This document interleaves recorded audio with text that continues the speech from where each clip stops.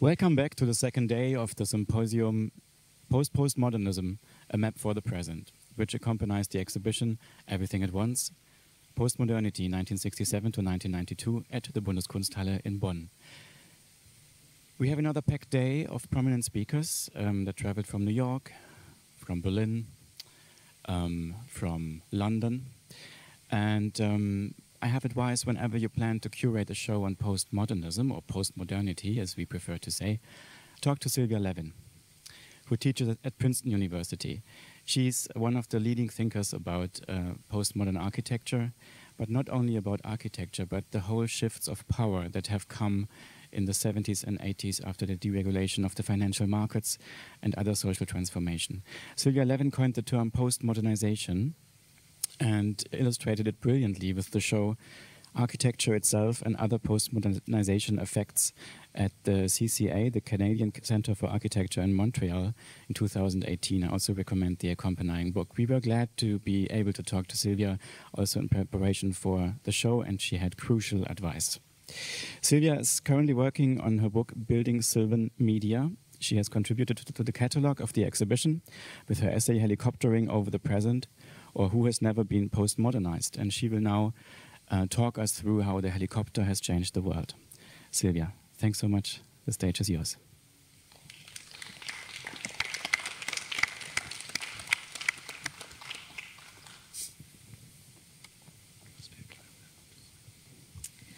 Thank you, I can't see. Thank you very much for that gracious introduction and for inviting me here, and congratulations on a fascinating exhibition. Okay.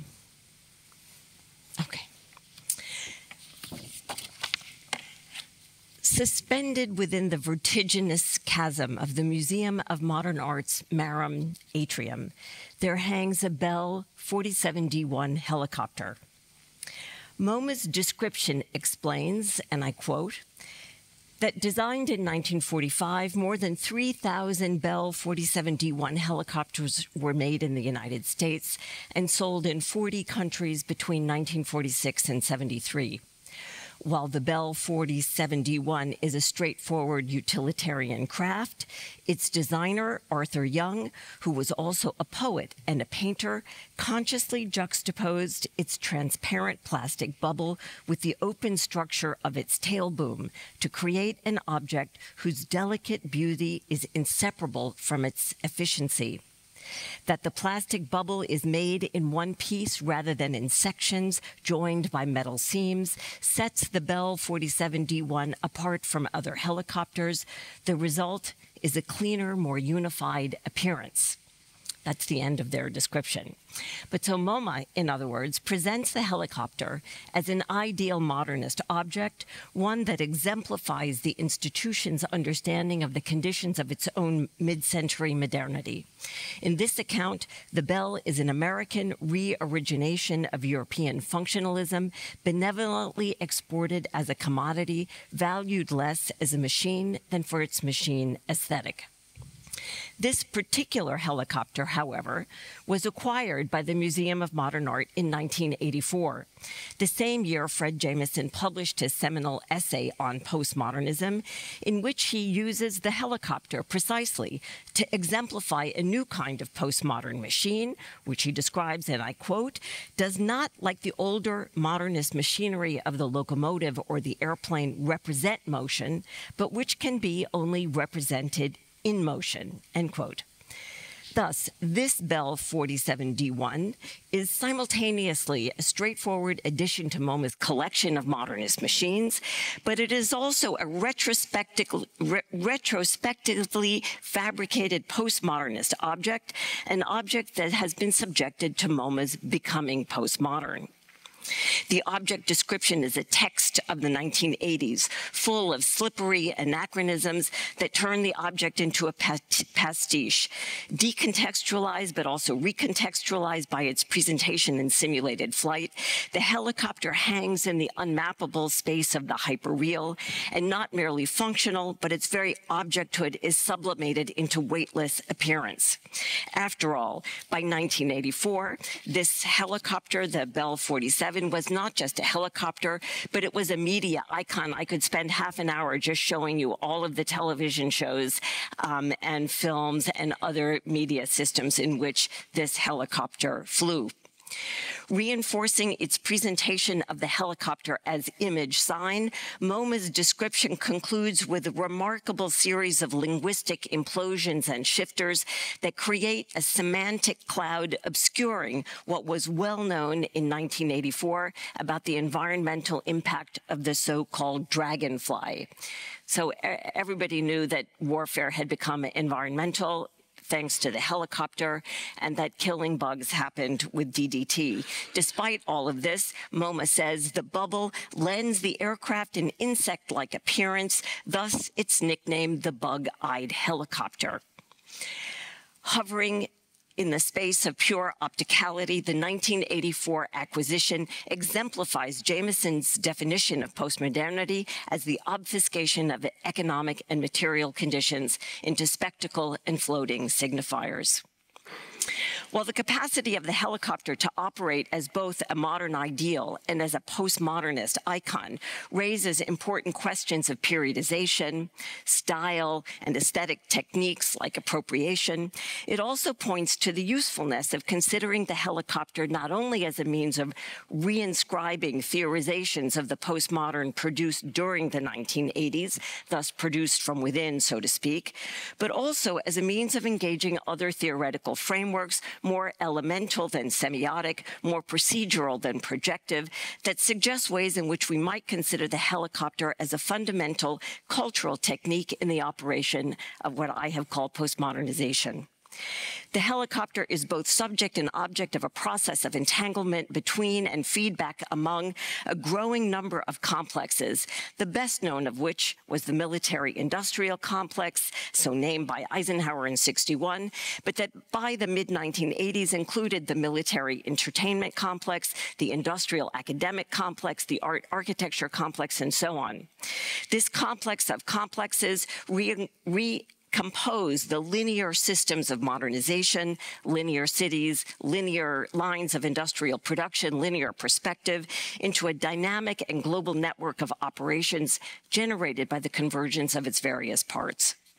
The affordances of the helicopter as it went from beautiful machine to spectacular image reveal it to have been a medium through which cultural infrastructures were relocated to the unstable space found between one building and another, between land and real estate, between persons and machines.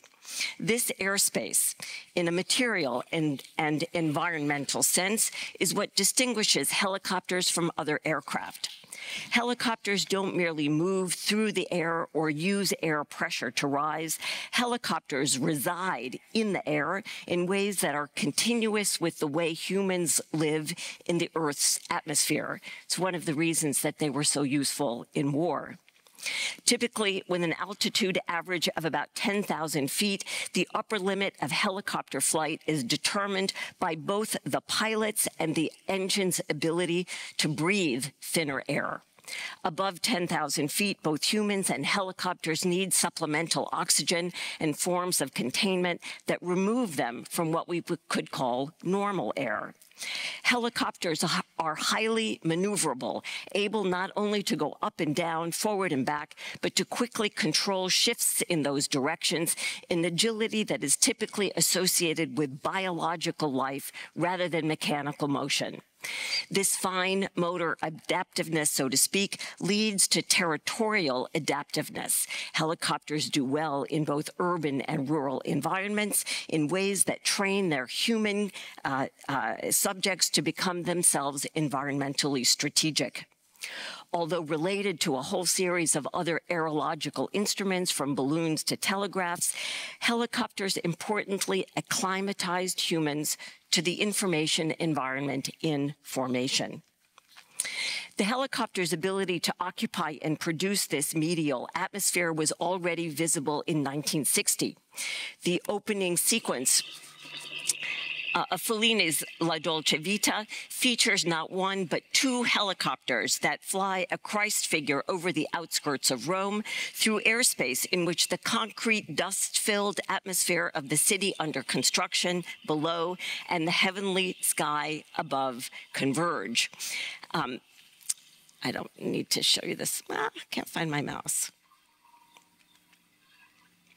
It's a kind of amazing sequence, but I won't play the whole thing. I just will speed it up and show you that at the end, the actual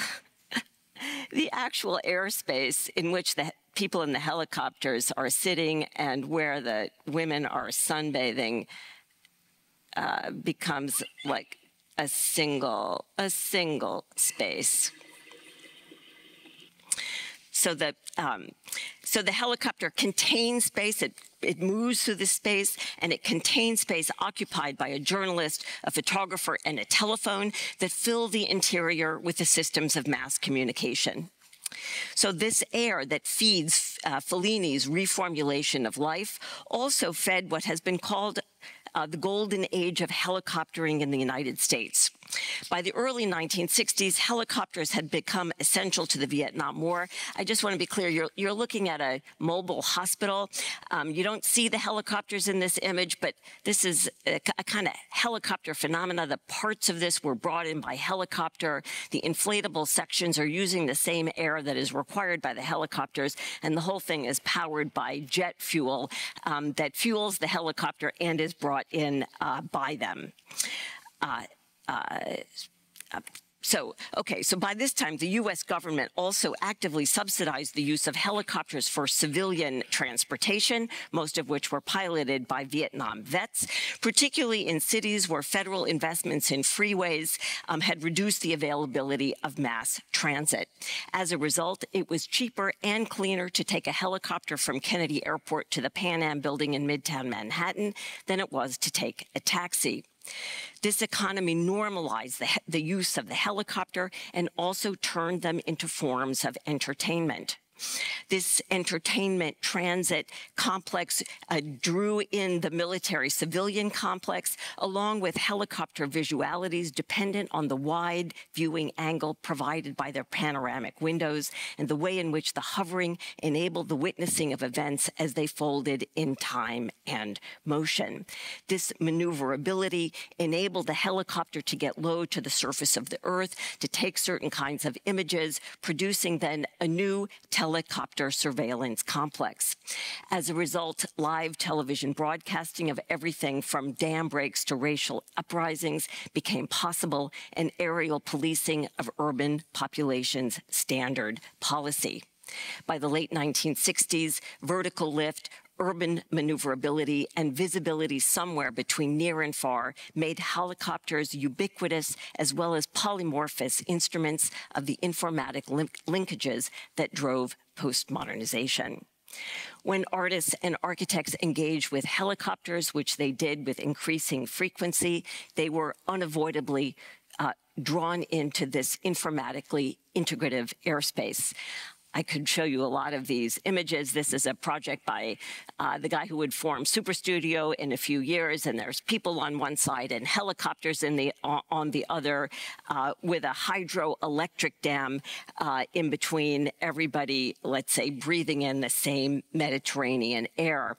Images of architects using helicopters not only to bring components and plug them into structure, but to use that plugging in to plug architecture into a kind of transit entertainment communication complex became sort of standard at this point.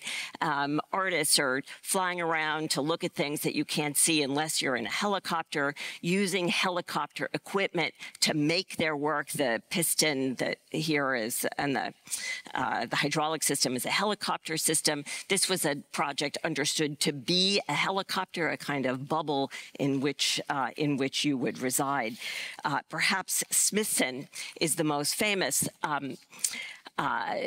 in this context. In a 1972 text on spiral jetty, Smithson wrote, and I quote, "For my film, a film is a spiral made up of frames. I would have myself filmed from a helicopter, from the Greek helix.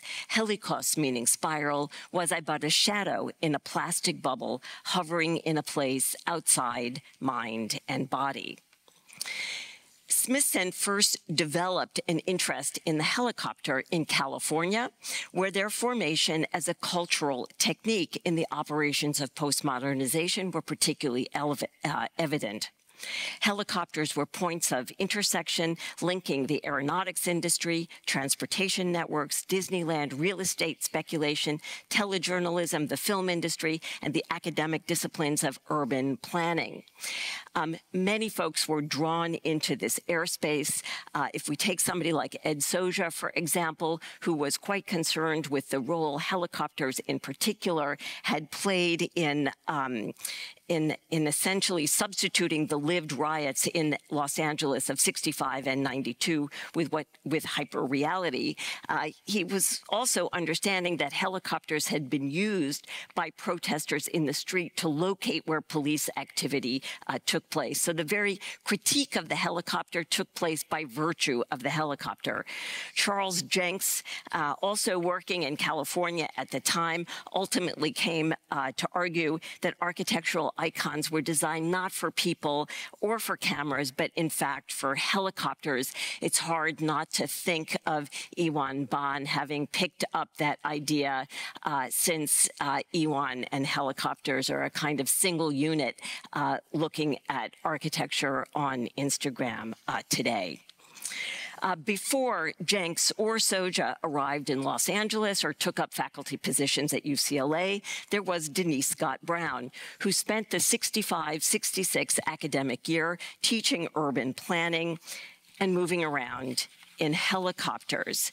She spent a huge amount of time in them, as is attested to by the remarkable number of utterly prosaic receipts and ticket stubs for helicopter rides floating around in her paperwork.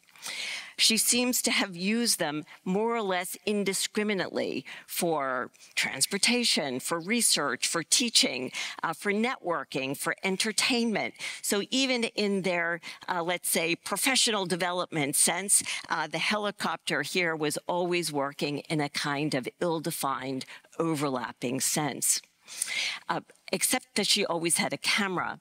And indeed, despite the dramatic clarity of the relatively small handful of these photographs that have been widely reproduced, most of the images in her photographic corpus look like this one, substantially made of epistemologically vague helicopter images, images taken from airspace that offers neither the logic of the close and granular view from the ground, nor the omnipotent and totalizing view typical of aerial imaging.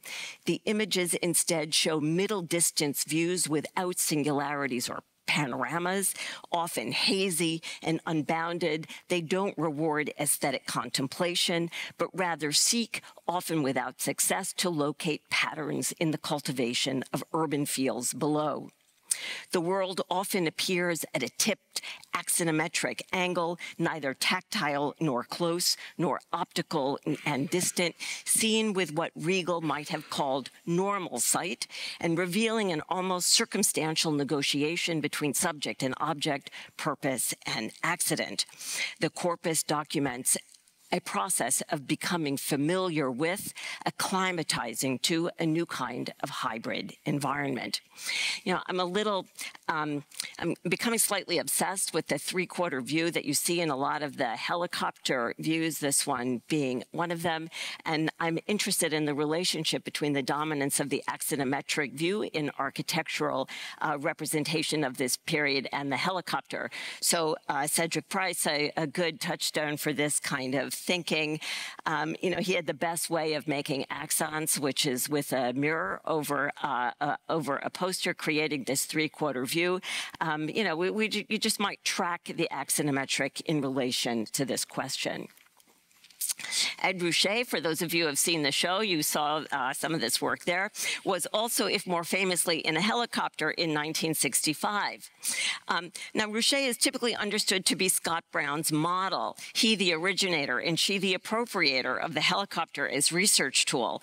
But the ubiquity of the helicopter throws not just this standard masculinist genealogy of originals into question, as well as the models of authorship that derive from it, but it avoids the increasingly complex set of complexes to which the helicopter was both subject and object, and that drew people like Ruscha into it.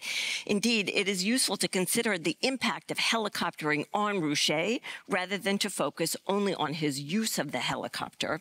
So for example, flying around, Ruscha turned into his opposite, if you will. It's a kind of Dr. Jekyll and Mr. Hyde moment. He gets up into the air and looks down at patterns of land in the desert and starts to buy up property. He buys up property and then develops a house, which gets a lot of press and in sort of fashion magazines like this. And he pulls it together, not just pulling it together, but he hires an architect by the name of Frank Gehry as he becomes a real estate speculator. Of course, the aerial perspective was not new to real estate speculation, but the involution of critique and engagement was newly encouraged by the medial thickness of helicopter space. Perhaps no better example of the way of this is the way in which the 10-mile stretch of Northern California coastline became sea ranch on the basis of speculative flight. Still defined as postmodernity's monument to anti-development, Sea Ranch was one of the largest developments in the western United States, predicated on land use regulations considered so restrictive that they triggered lawsuits altering sea access rights for the entire length of the state. The normal view created that, you know, so the guys are flying around, they go, oh, look at this 10 miles of beautiful land, and the impulse then is to purchase it, to develop it, to fill it with architecture that is full of the discourse of protecting the land. In other words, this is to say the conditions that normalized ambivalence is what's happening here, enabling advertising, supergraphics to act as details, mass-produced materials to profess locale, and an architectural culture to tolerate the fundamental contradiction between the excesses of development and the idea of stewardship of the land. This is the Staffordshire supergraphics come from billboard signage for highway, for advertising, and then the architects incorporate this language to the design of the land itself.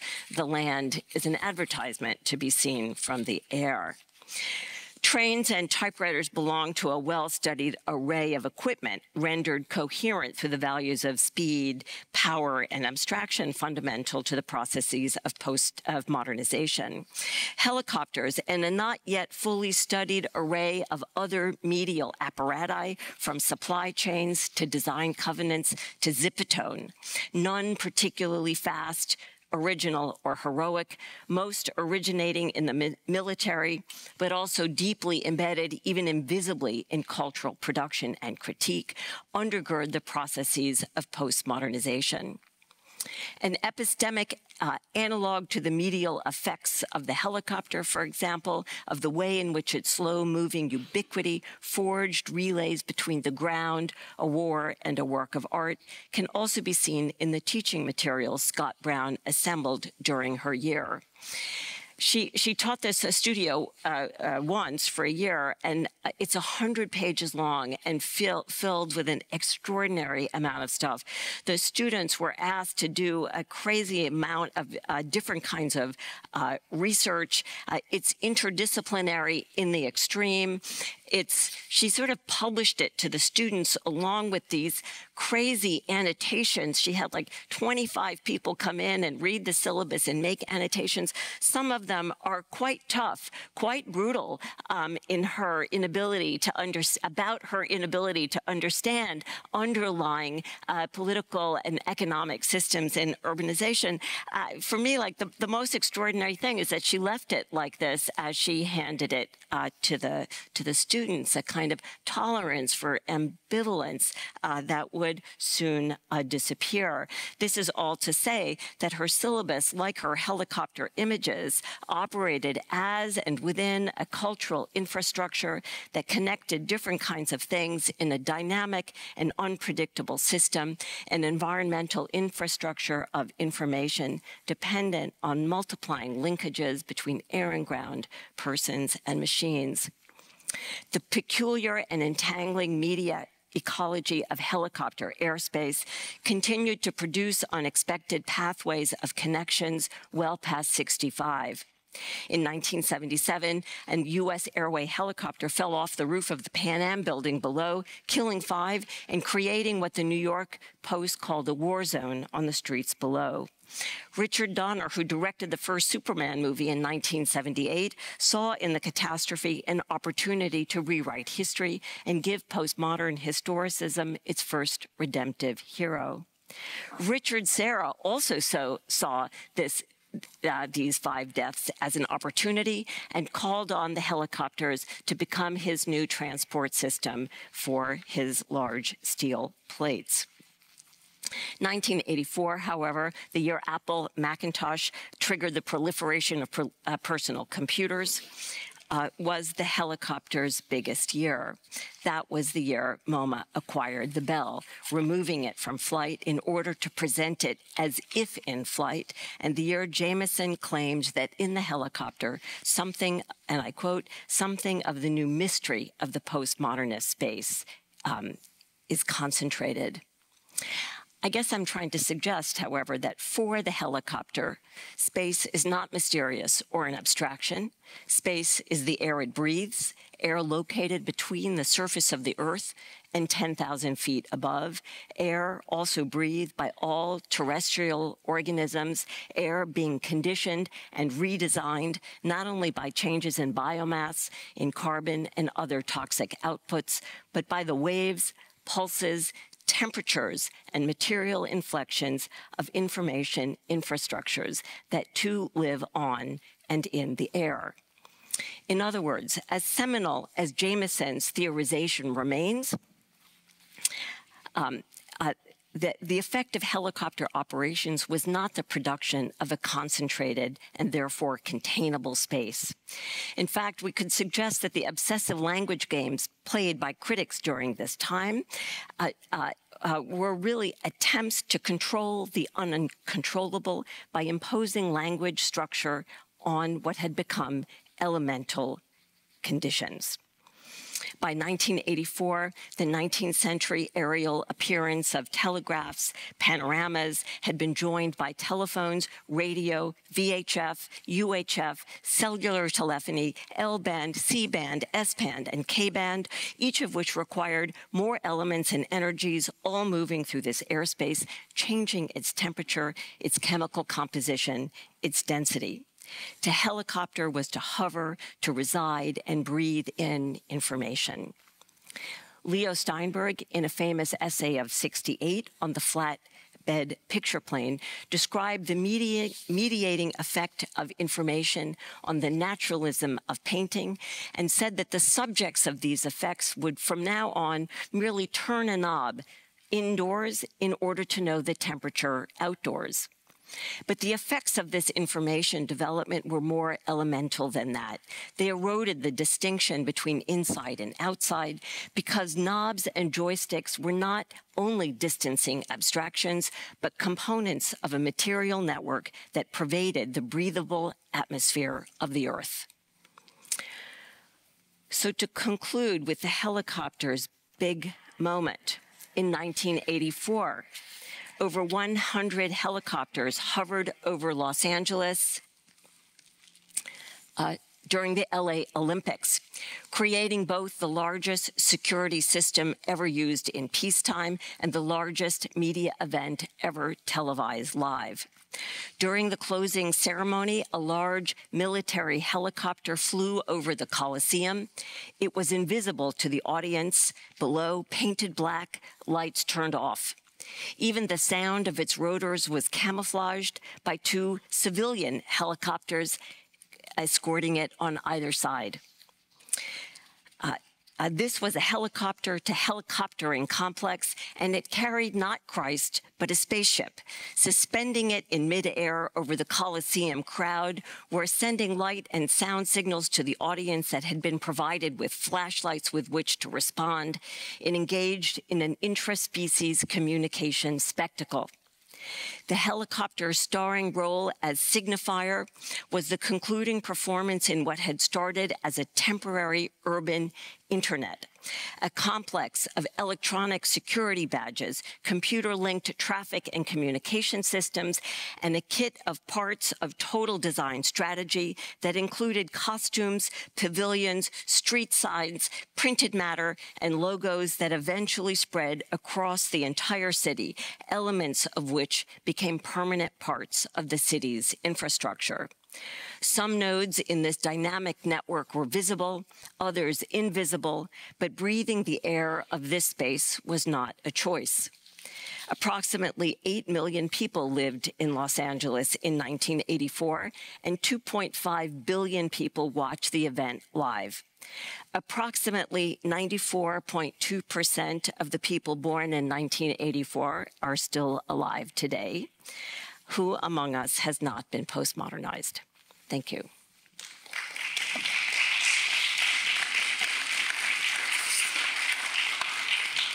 Thank you so much, Sylvia, for this theory of postmodernity through its devices and technological shifts. There could not be a better follow-up than Reinhold Martin, who is a leading and much inspiring thinker of power, analyzing power and its shifts through built space and also media and technology.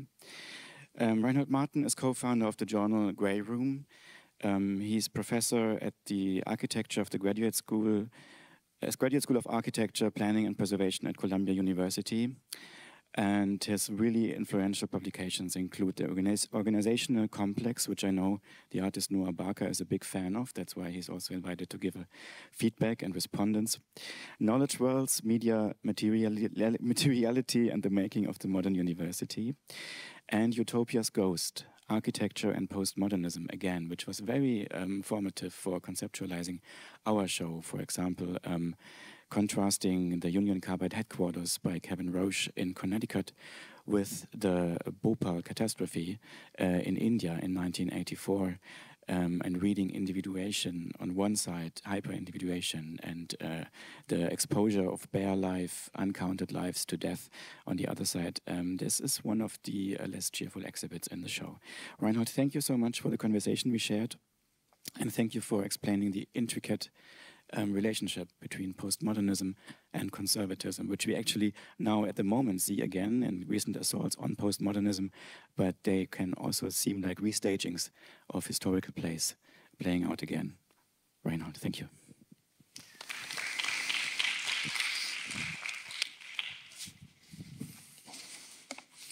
All right. Good, okay. Well, thank you, Kolja. And first of all, congratulations to everybody on this amazing show. We insist that after all of this, go back into the show and see the actual postmodernism there. So yes, thanks to Kolja, to Eva, and also, of course, to Sylvia and to Noah for this, kind of conversation. I suppose is imminent, and I will do my best to contribute. It'll be interesting to see what dots we can connect. But in the spirit of a kind of another kind of conversation, I actually want to dedicate this talk, my talk, to a mutual friend in remembrance, Anthony Vidler, the architectural historian who recently passed away. What I'm going to speak about actually is what remains of a now sadly permanently unfinished conversation with Tony, begun actually not too long ago. So here we go. Permit me, if you will, to begin with a sort of longish quotation, sorry. I promise, though, that this will be the last. It says, students at European schools of architecture are no longer taught the grammar of the classical orders. They're no longer taught to understand moldings, to draw existing monuments, urban streets, the human figure, or such vital aesthetic phenomena as the fall of light on a Corinthian capital or the shadow of a campanile on a sloping roof. They are no longer taught facades, cornices, doorways, or anything else that could be gleaned from a study of the great classical treatises of Serlio and Palladio. The new curriculum has been designed to produce ideologically driven engineers whose representational skills would go no further than ground plans and isometric drawings, and who would be able to undertake the gargantuan projects of the socialist state. Shoveling people into housing estates, laying out industrial areas and business parks, driving highways through ancient city centers, and generally reminding the middle classes that Big Brother is overlooking them and that they are no longer in charge. Now, all that is changing.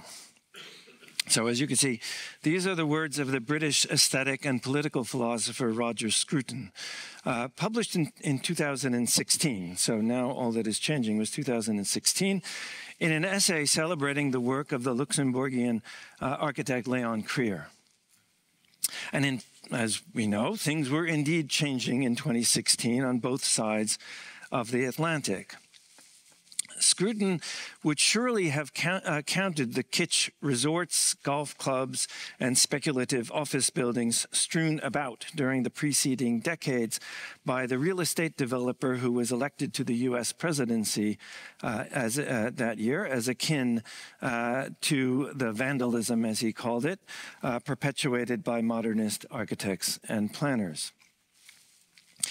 Nevertheless, this same U.S. president, 4 years later, and having already been electorally deposed, so this is in late 2022,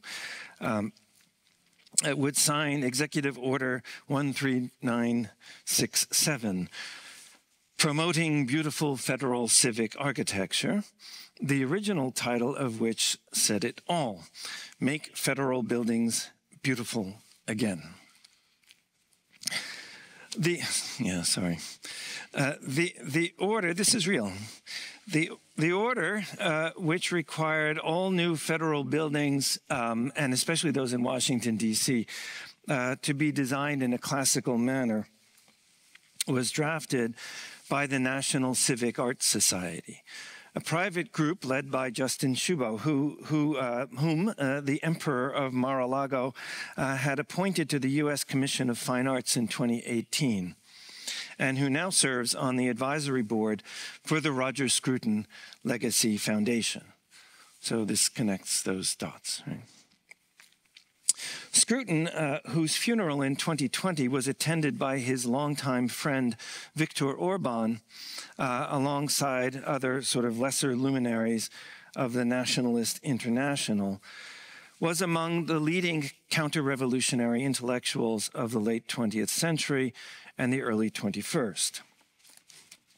His 1979 treatise, The Aesthetics of Architecture, was also among a vanishingly small number of philosophical works of the period to treat architecture seriously and systematically. This is an actual work of aesthetic philosophy about architecture. There's so few of them, it really bears noticing. So these two facts are related, right? The presence of Orban and other nationalists at Scruton's funeral and this treatise. Architecture was, for Scruton, a public art dedicated to the edification of collective taste through a form of aristocratic populist Bildung, exemplified in his enthusiasm for Creer's urbanism as well as his buildings. The street, conceived as an orderly arrangement of facades, preferably classical, was the arena in which aesthetic rightness was to be exhibited and experienced. An inveterate culture warrior, Scruton saw the non-representational arts of architecture and music as a means thereby to correct, through intellectually mediated aesthetic training, the excesses of left-wing politics, socialist planning, and critical theory. On the latter, on critical theory in particular, he expounded in detail in another book from the same period. These are all worth reading, I must say. Thinkers of the New Left from 1985, which collected his critical essays from the Salisbury Review and was updated and reissued in 2015 under this beautiful title, Fools, Frauds, and Firebrands. So these are all our friends. Scruton, himself a product of the English working class, dated his own political awakening to May 1968 in Paris, what he called the most beautiful city in the world, when he observed, quote, these wretched, spoiled brats trying to pull it all down. His most systematic work of political philosophy, The Meaning of Conservatism, dates from 1980, a year after his treatise on architecture, so these are all clustered together. Philosophically, his political classicism, because that's what this is Straussian only in its emphasis on the city or polis as the site of political life. This is not, in other words, the postmodernist so-called neoconservatism with its abandonment of big narratives that so worried Jürgen Habermas during this same period. Nor is it the end of history triumph of neoliberalism that you can see in the show as you exit, that Francis Fukuyama would celebrate a decade later. This is the real thing. A serious political philosophy of the right, and perhaps even the far right, laced with straightforward Islamophobia that led Scruton infamously to complain toward the end of his life of the, quote, sudden invasion of huge tribes of Muslims, end quote, in Hungary, a country run, in his view, by what he called, quote, the Soros Empire of anti-nationalist cosmopolitan Jews, comments for which he was accused of anti-Semitism and removed from his position as housing advisor to Theresa May's Building Better, Building Beautiful commission in the UK in April 2019. I should say that Scruton defended himself against these accusations. I'm not here to engage in the kind of mudslinging that he so enjoyed, because if you read these books about critical theory, he did enjoy this when it came to philosophers of the left. Rather, I want to explain how Scruton's thought, his actual philosophy, enables us to recognize in architecture a counter-revolutionary program that long ago joined forces with a political project with which we should be genuinely concerned. Now, Creer, Leon Creer, for his part, was and remains an architectural purist who does not shy away from political speech. Despite the disingenuous commitment to artistic autonomy that led him to publish a notorious monograph, Albert Speer, Architecture, in 1985, which was reissued with a defensive foreword by Robert A.M. Stern in 2013. Reviewing the book when it first appeared, the historian of Nazi architecture, Barbara Miller-Lane, described it in postmodernist language as a pastiche. That's how Miller-Lane describes the book, of previously published material mixed with fragments of Creer's own discourse. Creer himself disavowed any too easy equation between Speer's monumental neoclassical architecture and the political ideology that it served. Even so, in an essay provocatively titled An Architecture of Desire that he appended to the Speer material, Creer manages to turn on its head the feminist anti-fascism of Klaus Teweleit, whom he cites. He actually cites Klaus Teweleit in this essay, by recasting the mechanized male fantasies, that's Teweleit's term, inventoried by Teweleit as expressions of, so Speer recasts these as expressions of legitimate collective desire that had been merely thwarted or, as he says, humiliated and frustrated by industrialization, rather than as manifestations of the will to power itself. In a passage, by the way, that's conspicuously absent from the re-edited version of the essay that prefaces the new edition. There's a lot of publication and republication. This is another form of pastiche, but in Creer's discourse. Thus, Creer sought implicitly to redeem Speer's aestheticization of politics by distinguishing it from his role as Hitler's Minister of Armaments and War Production. So he was okay with the aestheticization of politics. He was more uncomfortable with industrialization. The book's centerpiece is a portfolio of Speer's work headed by a lavish presentation of Speer's grandiose plan for Greater Berlin, and only here does Creer's pastiche of Speer come into coherent focus. In 1983, 2 years before the Speer book's original publication, the Museum of Modern Art Architecture curator Arthur Drexler had commissioned Creer to produce a hypothetical master plan for the completion of Washington, D.C. So there's this whole sequence of master plans that I'm going to show you that makes some sense of the Speer republication. So this is an anticipation of the bicentennial of the city's founding. This plan, in turn, follows from another counterplan of about a decade earlier, this time for the city of Luxembourg, which was at the time in competition with Brussels to host the institutions of the European Union. Seen within this sequence, Creer's appropriation of Speer's plan for Berlin appears as what another of his interlocutors, Rem Koolhaas, called a retroactive manifesto, though not in this case for financial capitalism, but for Heimatschutz, or homeland security, homeland protection, homeland security. So here's Creer describing his counterplan for Washington, D.C. Here's the plan. Defending, he quote, this is Creer, defending our land and values against its foes and building great houses, palaces, and cities are all equally noble patriotic deeds and duties. A homeland is not just made of people and their history, but of all the things that our eyes can see, that our senses will embrace.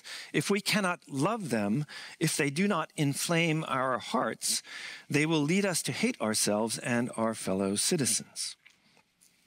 And then, quote, the supreme purpose of the architect is to build and maintain the homeland, end quote. So, there's the homeland. As in Speer's architecture of desire, the purpose of recovering the classical ideal is therefore, above all, to inspire love. In both Creer's and Speer's designs for capital cities, with their overtones of imperial Rome, here's Creer, this crystallizes into a chilling, emotive nationalism that builds and maintains the homeland, not only in the streets, but in the, as it were, inflamed hearts of citizens. What may look like just another postmodern game played with the classical language is therefore deadly serious. Far from indulging in a vacuous exchange of surface effects, Creer, with Speer's help, plunges a sharpened Corinthian column into the depths of the soul. So this is a comparative chart of columns that he includes in the Speer book, and this is the column from the Große Halle in the Berlin plan.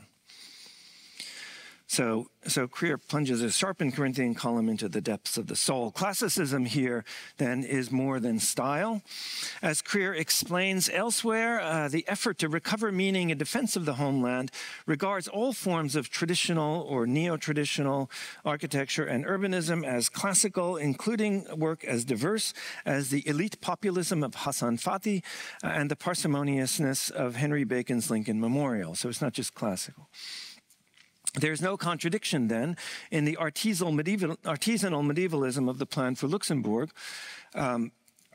Here, the counter project, you see it above, that's Krier, is designed in opposition to the modernist master plan below, proposed by Joseph Vago for Luxembourg and the competition among European capitals for the EU headquarters. Krier places the visual and verbal emphasis on materials. This is to be a city of stone, as he called it, lovingly rendered as a pan-European homeland, in stark contrast with an alienating city of steel and glass, populated, we must assume, by cosmopolitan bureaucrats, busy opening Europe's borders to a post-colonial workforce admitted to build and maintain the end of history, in the form of the post-industrial utopia that Krier so despises.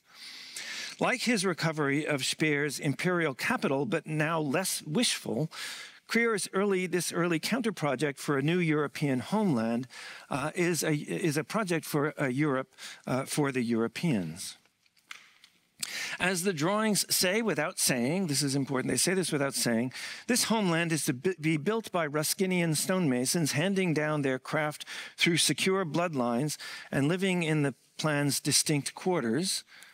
So these are the quarters, what Krier refers to as cities within cities, rather than, this is to be built by these stonemasons rather than by unskilled migrant workers from former colonies, mixing with anonymous European masses in the streets and living in modernist social housing in the city's outskirts. So if this interpretation as basically this Europe for the Europeans kind of nationalism is, if this seems to you tendentious, I will add one more detail before moving on to another and ultimately final example from Washington, D.C. Independently of his fascination with Speer's idiom, Krier wrote in 2009 of classical and vernacular architecture that, quote, typological experiments, genetic idiosyncrasies, and crossbreeds cannot reproduce. The principle of life means growth until maturity, reproduction according to type and species stability. Classicism assumes the same to be true for artistic creation. So in case the racialized message about infertile crossbreeds doesn't come through, a diagram published at least twice helpfully explains Krier's logic as follows. Pluralism, as such, is not a problem as long as everybody stays where they belong. In the city within a city to which they belong, problems only arise with miscegenation, when racial mixing destroys the bloodlines and prevents the reproduction of types, architectural and otherwise. So, I mean, you know. Returning to Scruton, it's important that none of this is explicit. Or, well, I mean, this is pretty explicit, but as a non-representational art, this is the kind of key part of Scruton's theory. Scruton argues in Kantian fashion, architecture's meaning is conveyed through an interplay of intellect and experience, rather than through a system of signs. So this is not semiotics. Thus, understanding architecture in such is not a matter of semantic decoding, but of cultivated, tasteful appreciation. It doesn't matter whether Krier comprehends any of this. It doesn't, you know, his own carefully curated persona is of an architect savant, a kind of man-child who draws a lot and who dedicates his books to Charles III, mon prince, as he lovingly puts it, my prince. Royal patron of Poundbury outside of Dorset, another Krier-designed counter-project that has actually, in this case, been built. This is the site plan of Poundbury. So from Berlin to Luxembourg to Washington to Poundbury, what matters is not the message, but the inarticulate lines of dissent. In all of these counter-projects, the pedestrian street is an edifying place rather than an alienating space, where citizens gather to share experiences and tastes cultivated through both the fine and popular arts. This is the street politics of the Nationalist International, which stretches also to Budapest and Prague, where Scruton worked with dissidents behind the Iron Curtain, and from there again to Washington, D.C., reborn in Creer's imagination as an architect's late Cold War version of Ronald Reagan's shining city on a hill, as he called it, Reagan. It is a politics far more militant. This is a militant politics. This is, kind of the main point. Than the ambivalent relativism of the Strada Novissima, the centerpiece of the 1980 Venice Biennale, to which Creer contributed a facade. There. For, as I've been arguing, the philosophical anguish that this kind of deformed Benjaminian arcade provoked in the likes of Habermas. Habermas kind of, he notoriously visited this and then started writing about postmodernism. The kind of anguish that this provoked in the likes of Habermas was justified only insofar as neoliberal anti-historicism was the only specter haunting Europe, and with it, the postmodern world system. But it was not. There were other specters. Also stalking those streets was the homeland, the love of which can kill. As we also know, this inflamed love can direct its hatred most viciously at its very object of desire. In an iconoclasm that resacralizes its monuments by subjecting them to ritual destruction, followed in untimely fashion by vitalist rebirth. So not long after the stage-set architecture of the Strada Novissima premiered, another stage was set for real political theater at Foggy Bottom, a mid-century office building in Washington, D.C., where the United States Department of State is headquartered. There, in 1983, the South African-born American architect Alan Greenberg designed a set of reception rooms. So this is my concluding example for you. A set of reception rooms and offices for the Secretary of State and his deputy, known as the Treaty Ceremony Suite or Treaty Rooms, as well as a large conference room, the Secretary of State's office and study, and a gallery with associated foyers. For this commission, Greenberg, whose architecture is more strictly neoclassical than Creer's, developed a variation on the Corinthian and Ionic orders adapted to the task of framing state diplomacy. Called the Great Seal Order, there you have it, Greenberg's contribution to the classical canon superimposed the eagle and flag motif of the Great Seal of the United States on the traditional acanthus leaves or scrolls in the capitals of the columns and pilasters that lined the rooms.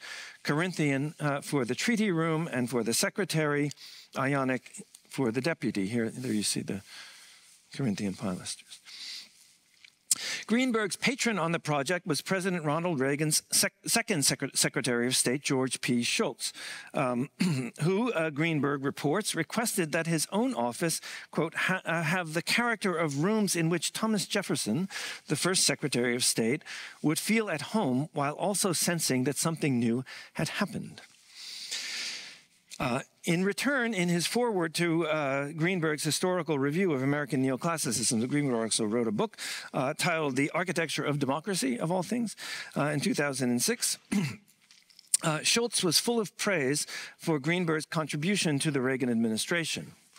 Quote, this is former Secretary now, George Shultz. Quote, the result was a heart-lifting space that recalls American history's finest moments and inspires occupants and visitors alike to lift their sights and prove themselves worthy of the setting, end quote. Though what it means, for a visiting diplomat to feel worthy of this setting remains unclear, the sense overall is clear enough. Political kitsch, eagle emblazoned Corinthian columns, amplified by the cliché of a heart-lifting space to inspire postmodern bureaucrats to lofty aims, is nationalist theater.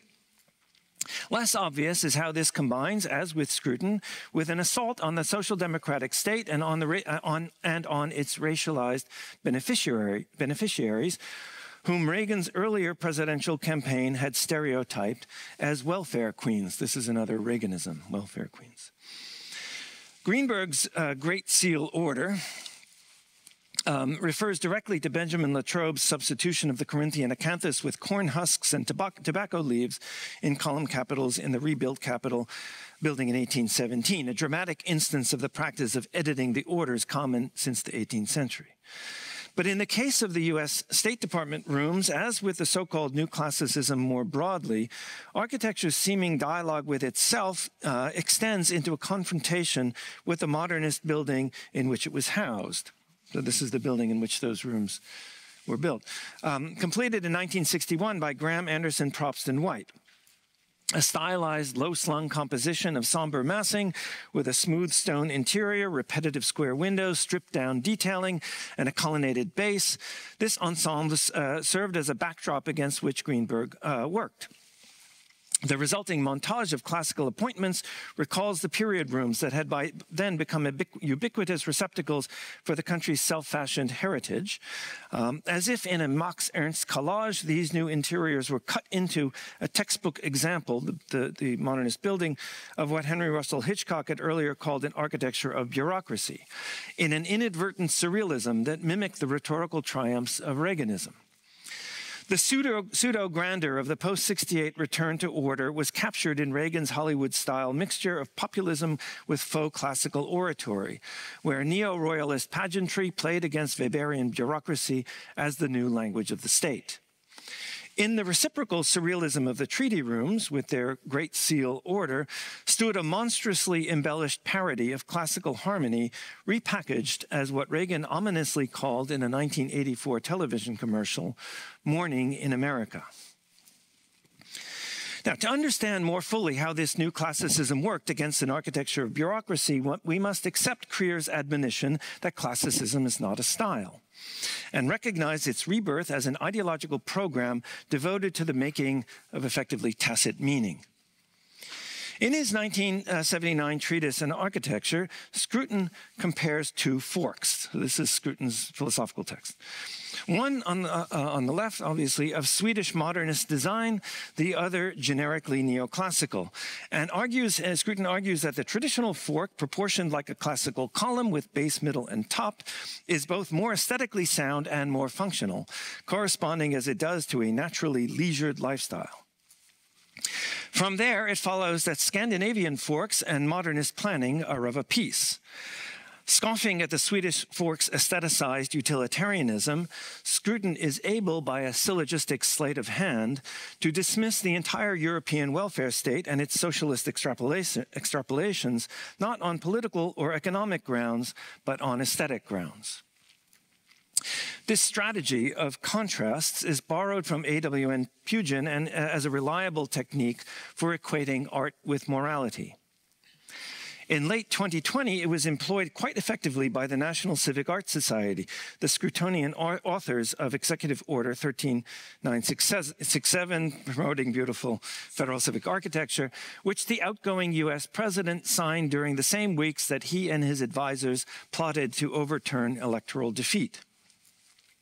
What may appear as mere shameless opportunism, a last-ditch effort on behalf of the civic arts, coheres with the ferocious politics of making America great again when we consider a more sober document titled Americans' Preferred Architecture for Federal Buildings. This is this one. A report issued by the NCAS just as the organization was agitating for the executive order. They basically helped to write the executive order. The heavily illustrated pamphlet summarizes the results of an online survey in which 2,039 respondents indicated their preferences among each of 7 pairs, so this is this sort of pairing again, of government buildings, one traditional and mostly neoclassical, and other modern. The results, of course, bipartisan support for traditional architecture across the board. But just as Scruton's Swedish fork spoke without words of social democracy and his neoclassical fork of aristocratic populism, the NCAS authors concealed an unspoken question in their contrasting images. Which of these looks more like the architecture of indecent welfare and of the deep state, as they called it, It's not the language they're using in the report, but we recognize the language. Which of these look like the architecture of indecent welfare in the deep state, and which of pious wealth and power? As Roger Scruton persuasively argued, architecture is a non-representational art. A poor medium for explicit messaging, it excels in conveying meaning without words. Scruton called such nonverbal meaning rightness, recognizable to the educated eye. This silent intelligibility has proved especially useful to those who, like Leon Krier and the ideologues at the NCAS, have sought plausible deniability for their art's darkest and most odious allegiances, past and present. For these are the street fighters of the culture wars, who may soon control the aesthetic battlefield should we allow ourselves to remain distracted too long by postmodernism's little games. Thank you.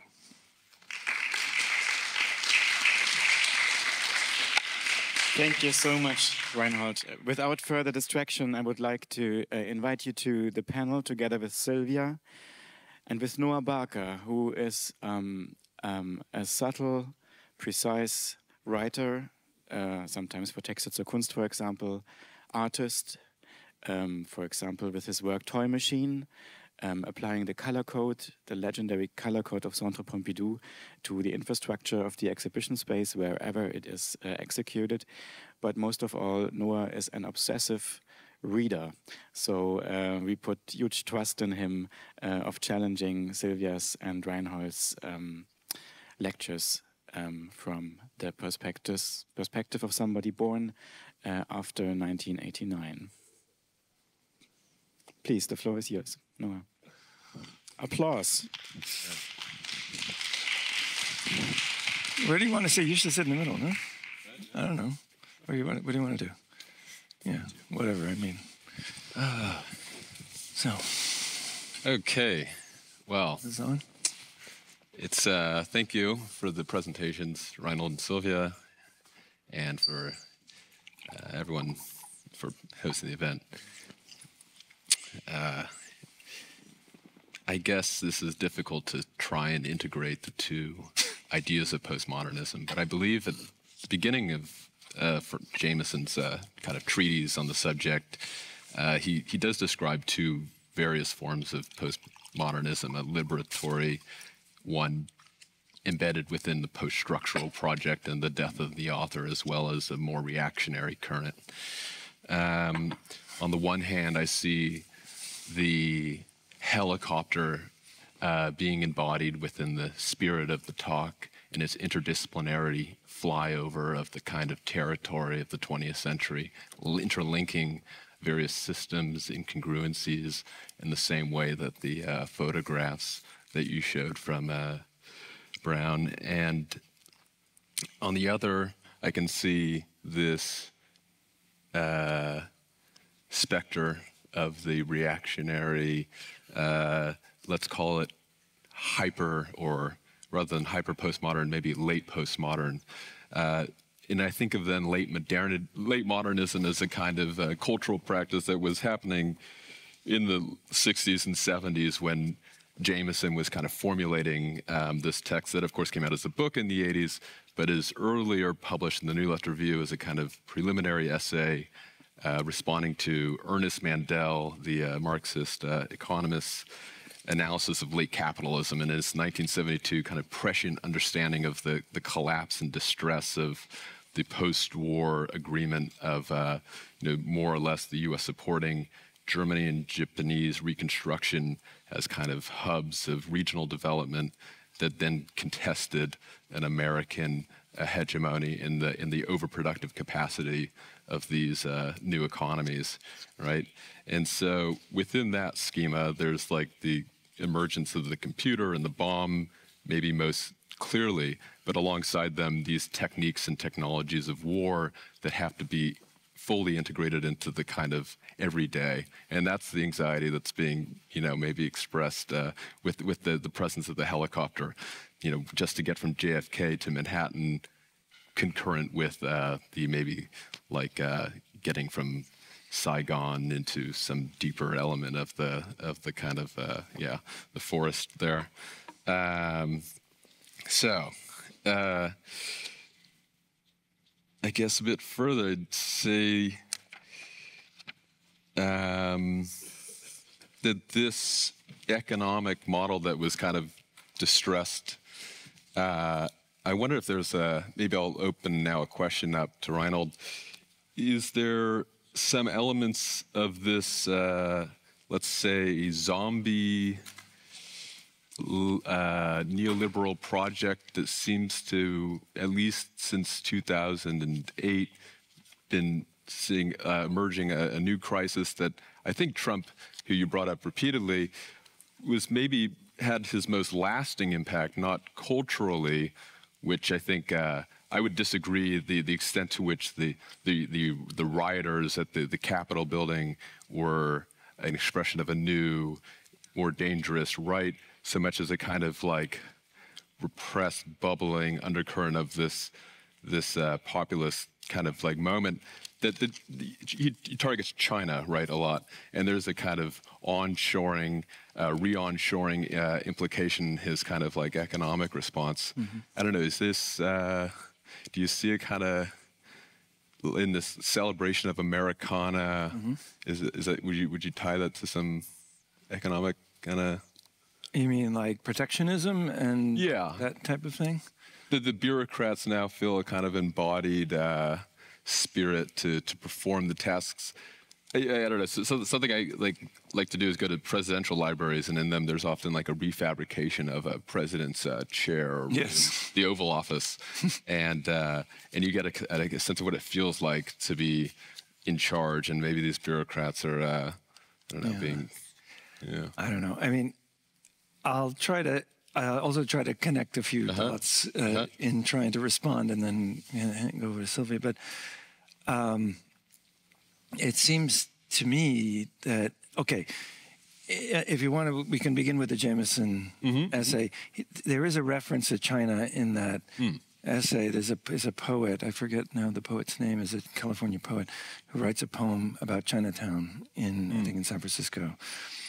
And so there is, and an important dimension of the perspective. This is something that I've found myself returning to in teaching some of this material in Jameson is in the background is a kind of world systems idea that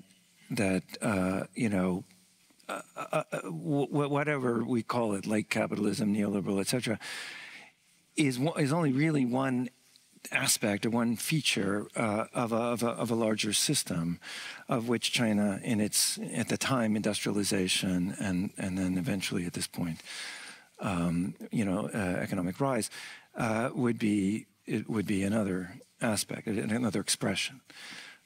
So I think it's kind of, these things have been there since the beginning. One of the other interlocutors for someone like Jameson is Giovanni Arrighi, who is an actual world systems political economist, and so there. Anyway, who wrote later a book, Adam Smith in Beijing, about basically from the other side what the world system looked like in the early 2000s. But in any case, on the helicopters, so. There's the apocalypse now aspect of this too, right? That I take that to be, kind of right in the background, and Vietnam, because that's the way that Jameson he refers to Michael Herr's book, Dispatches, which is about it's war journalism, and he's like in the helicopter and with the troops. So there does seem to me something about a place, I mean, in the U.S. at least, a real difficulty in coming to terms with the Vietnam War and its consequences at home, and of course, in Vietnam itself. And I kind of read the helicopter, allegorically, maybe a little bit in both directions. Is that fair? Yeah. Like Vietnam, I think basically. It's quite literal. I don't know that it needs to be allegorical. But I suppose it's also, in terms of the China-Vietnam, there's a lot of offshoring going on Yeah. during this period. But here, maybe allegorically, I think that concern for, let's say, environmental issues was also offshored. It was happening over there and not any place else. So I think that that's certainly part of the pull. Can I ask you a question? Sure. Do that. We can just. Do you mind if I just ask you a question? I'm interested in this. You're thinking about architecture and love, because it also comes up in your recent wonderful book on university campuses, so today were you suggesting that the modes of communication of architecture good at implicit messaging rather than explicit messaging, does that make it particularly useful as a love object or as a love? What do you? Yeah, I don't know. I don't know. I mean, it's an interesting conversation to have. And to think out loud a bit, honestly, about this. In this case, I was really trying to stick with Scruton's philosophy. He doesn't really speak like that, but Creer does. So, about this very, emotive Washington, D.C., love object. But I do think that there's something to this about that runs somewhat against the grain of let's say, the predominant postmodernist, post-structuralist kind of emphasis on signification and architecture and other forms of culture, basically as conveying meaning through messages. And in this, so what I'm trying to get at is to sort of take them at their word, first of all, and say, yes, in fact, actually, and for Scruton, he writes another book about music. So it's music and architecture that are the non-representational arts that are not necessarily by love. I think this could probably bifurcate in a couple of different ways, or in two different directions.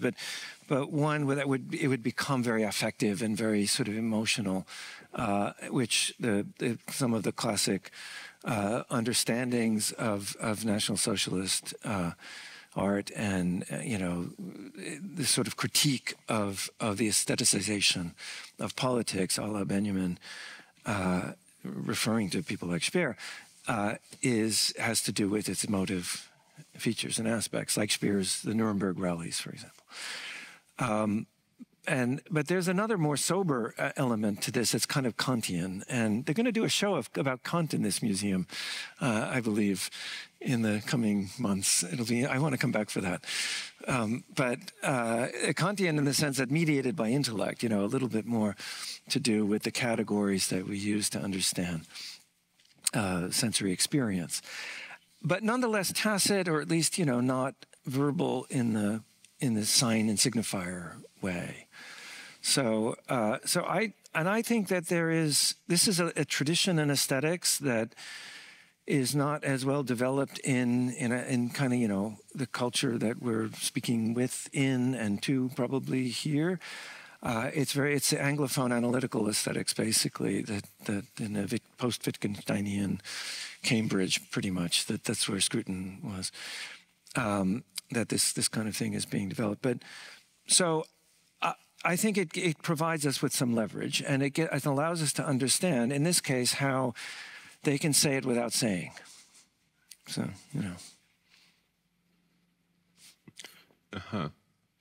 Interesting. Well, it does remind me, you had also mentioned the deep state, and it reminded me of this, I believe the largest intelligence building in the world is actually in Germany, and the move from the BND to Berlin, and by Clayhus and Clayhus. Clayhus, okay, they talk about in the description of that building the desire to hide the length of the facade with a series of kind of labyrinthine features, but it is harkens to a kind of international modernism in its roster facade, and I just wonder, in a way, it returns to, I guess, I was thinking of the air and then the street.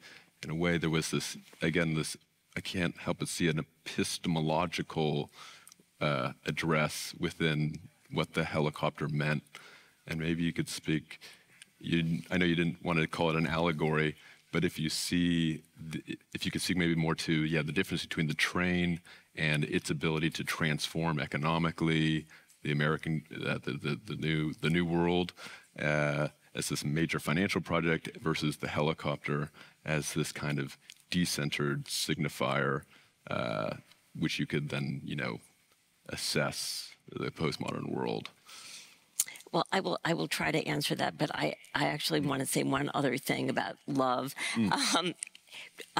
Just because I'm interested in love and the misogyny, the problem of reproduction on a really basic level that you were describing, and to compare the kind of love rules, let's say, that are implicit in the architecture that you're showing, as opposed to what we might call the love rules on display in the gallery. They're very, very different.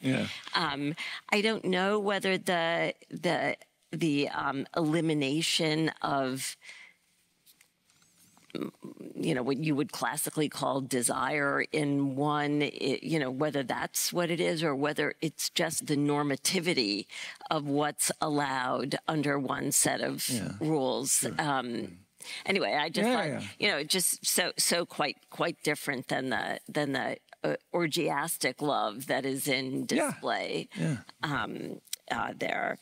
Yeah, I mean, the helicopter, look, let me just say about the helicopter, I think that one of the, like a lot of people, I'm really trying to think how we think through historical issues in environmental terms. And air and sky and space is a subject of a huge amount of historical metaphorization.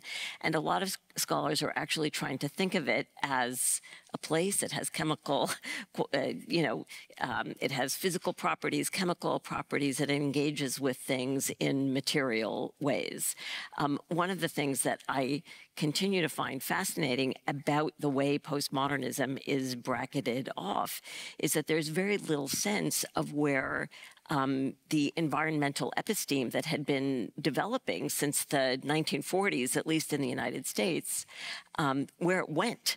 Right, so it was an active cultural problem in the 50s and up until the middle 60s. And then I think it goes to Vietnam. I mean, I think it goes away. And then there's no way to think about it again until really very recently.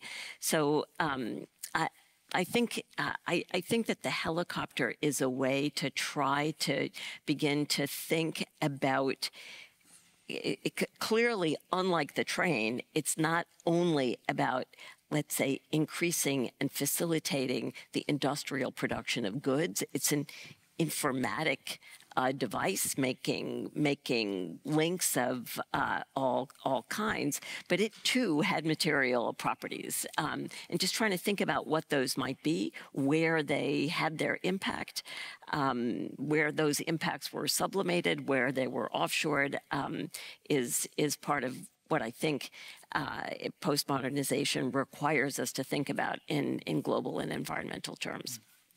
Long answer, but that's... Yeah. Fascinating. Yeah, and maybe also, if anyone else has any additional questions in response to the two talks, it's a possibility. There are people there, yeah. But if not, in the meantime, yes, this.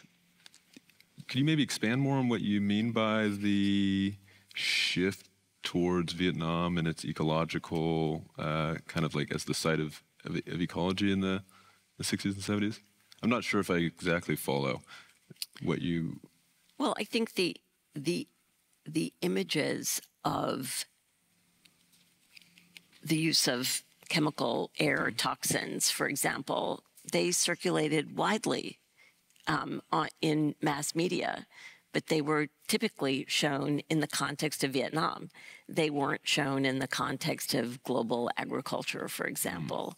And I think that enabled a kind of repression of the development of environmental urgency to take place over a course of 30, 40 years that cost environmental concerns significant time, So maybe... I could maybe add to that. before that, though, I did want on the helicopter. So MASH. This is maybe what I was just kind of rather glibly referring to as allegorical, but MASH is set in the Korean War, but it's really about the Vietnam War. You know, and for those of us who grew up with this stuff, I don't know, this is like the intergenerational thing, but that you know, you couldn't miss that. You couldn't miss that you were actually watching a TV show that was, you know, because it was really still, I think, at the time that the show premiered, difficult in the kind of, you know, the sort of public sphere, televisual public sphere, to criticize U.S. foreign policy directly. So they did it indirectly, and so that may be, I think, and I can't reconstruct exactly the sequence. Apocalypse Now is sort of and The Deer Hunter are the two films that I at least associate with this turn in which the violence over there perpetrated by these systems that you're talking about came home in different ways and was acknowledged back, you know, particularly in Deer Hunter, it was all about coming home to Pennsylvania from Vietnam. But on the environmental thing, so okay, Kolya was referring to something that I had, you know, called attention to in my own this book about postmodernism that they were kindly acknowledged or included in the show in Bhopal. So basically, in the early 1980s, Union Carbide, which is one of the agents of the Green Revolution in South Asia, they make fertilizers, among other things. That's what they were doing. They built this new. Kevin Roche designed a corporate postmodern headquarters that's in the. You can see it in the show. For Union Carbide in Connecticut, in which the air and everything else about it, the furniture, the whole environment, was very carefully controlled and individualized. Everybody had their own thermostats in their offices and all the very specific ways of producing or reproducing. So this is basically, Sylvia, I'd say yes, processes of normalization in various ways, in this case of suburban corporate life and its subjects, this is a machine for that type of thing, this building.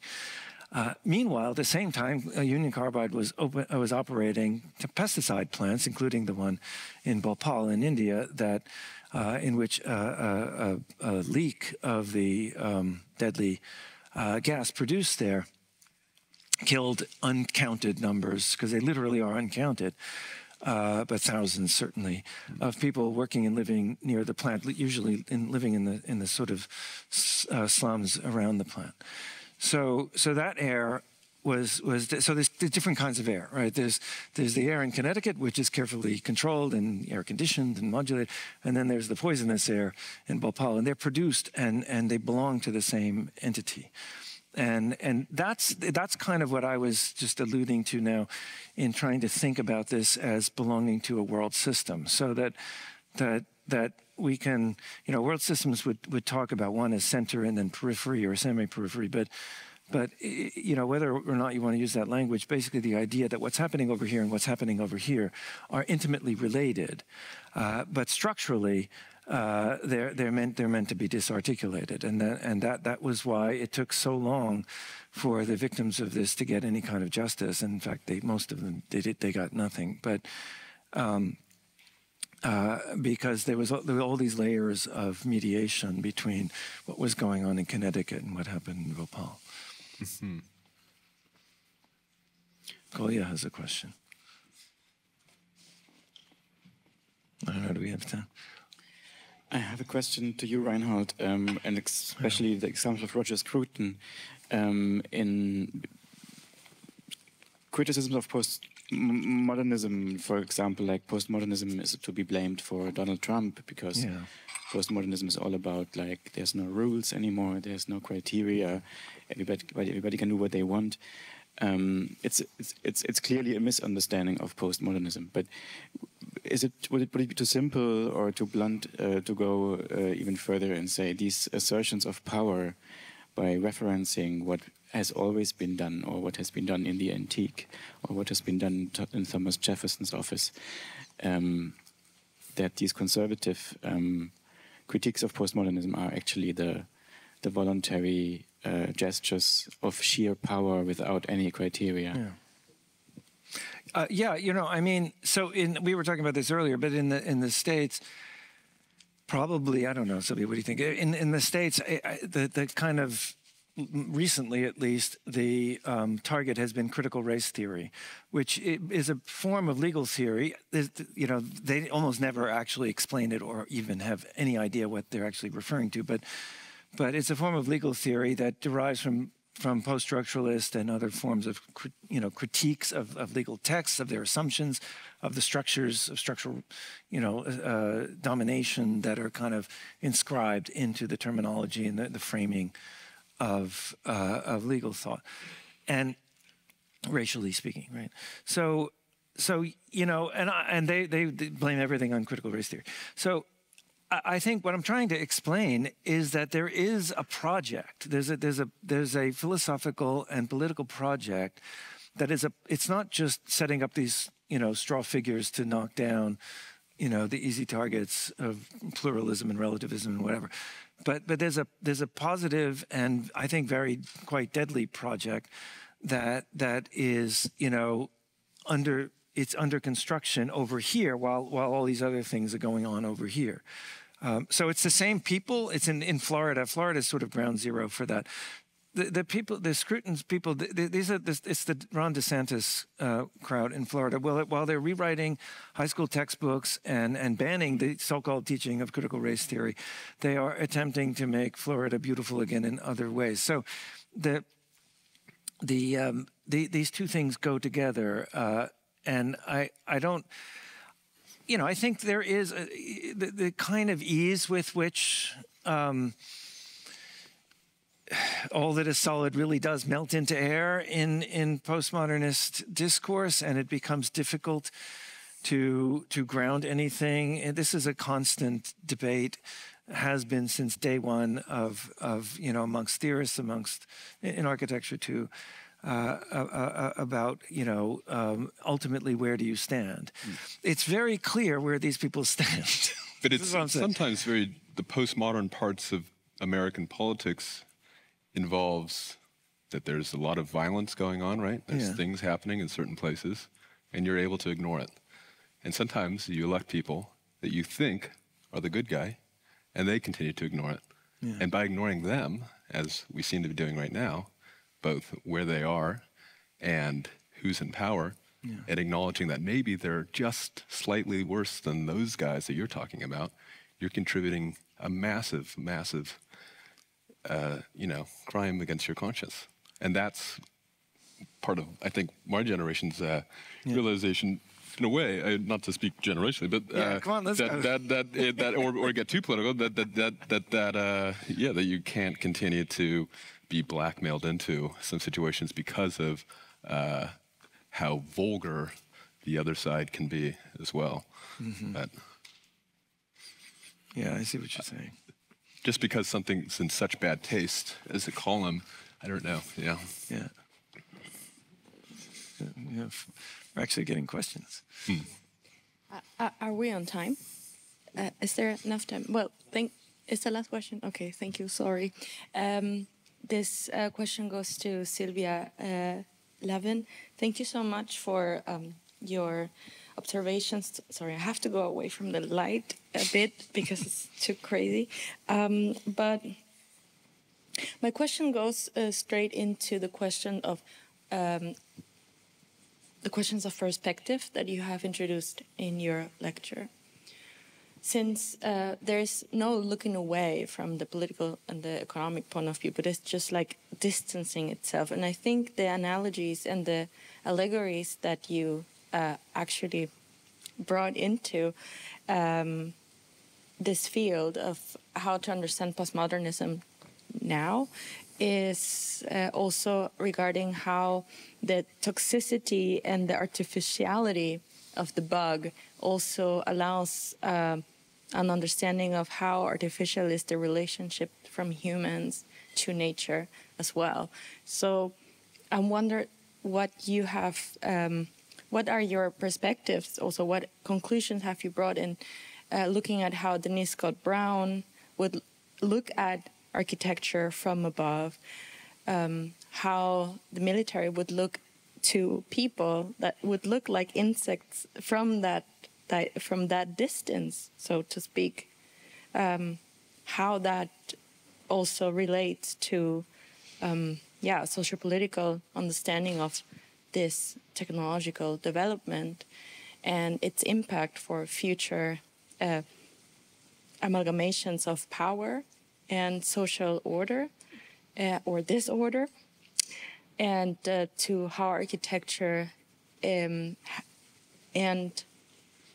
this dehumanizing aspects of this new perspective through the inclusion of helicopters as a aleatory device for different interests, how this also catapults through cartoons. You brought one, but I can think of so many that come after that. All the Marvel idea of like how insects and toxicity can be an enemy, although it's just like demonization of nature. You have brought all this together, and I would like to hear more about your own perspective to that. Thank you. Thank you for that question. I'll do my best to not answer, but respond maybe in ways that relate to the conversation also that we're having. Because I wonder about the difference. So Reinhold, there's something in the way that you describe the union carbide problem is as a kind of structured ignorance, right? That it requires that that the way the corporate global system is set up, that it produces deliberate agnotological not knowing. Yeah. So that's one way to sort of understand the structure of the problem. Another way to understand, and none of these are, nobody has to pick, like these could all be happening at the same time. This will get maybe a little bit to the helicopter, but there could also be kind of the ability to tolerate having knowing, not knowing, but actually knowing. Yes. And then what do you do? And I guess this was part of what I was trying to say about the helicopter. There was no way you could get in a helicopter in the 1960s, at least in the United States, without understanding that you were in a military device. The pilots were all helicopters. I mean, that this was widely available. There was no structuring that meant that countless people were dying that you didn't know about. You knew about them. So I'm interested in the availability of that kind of information and what people did with it. And so at least for some period of time, I mean, and I don't know the answer to that, right? But I think about the slipperiness of somebody like Obama, for example, a very slippery character, you know, what he knew and what he didn't know and what he should have known better. I don't know how to parse my way through to that.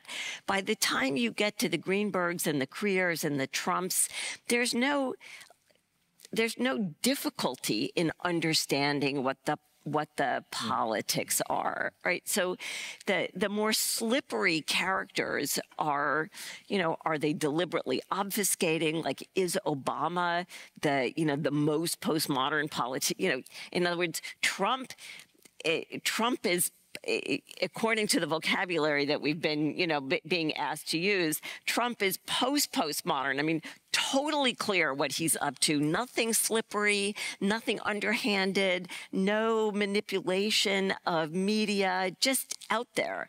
Obama would be the much more complex what do you make of that? figure. Unfortunately, I think are a bit out of time, but I'm so fascinated about what you think of Biden then, because Biden is a time machine. Yeah, exactly. You know, I mean, he's kind of an old modernist. Yeah. No, I mean, he's like the first. He drove the helicopter. I don't know. Right, I mean, he's like. Well, I think he is the helicopter pilot. Okay, a phantom maybe. Yeah, he's got the glasses, right? The aviators. Well, thank you, and thank you, Kolja, and everyone. I think this is the end of our session here. All right, very good. Thank you, Noah. Thank you.